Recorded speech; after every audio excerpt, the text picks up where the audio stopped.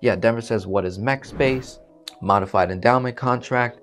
MEC space is the amount of money that we are allowed to overfund a life insurance policy. That limit typically can be a little overinflated. So if I want to put in $100,000 into a policy, my MEC limit might be 110,000 or maybe 130,000, depending on how long we go or how short we go.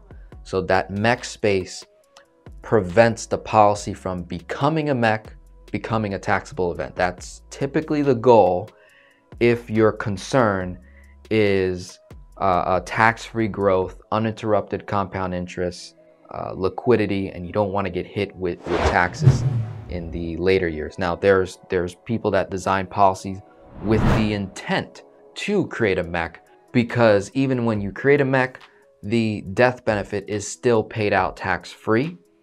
And so I spoke with an agent recently over at the Money Advantage, is their YouTube channel, and he was saying when I designed IULs, I actually, for some clients, we intentionally create a MEC because the gains are going to keep growing and the death benefits can keep going up, but they have no intent on using the money, the cash value, and they're just going to collect a humongous tax-free transfer of wealth that takes care of their estate taxes, estate planning, and any other expenses or debts or whatever the case may be. So that's is sometimes a strategy.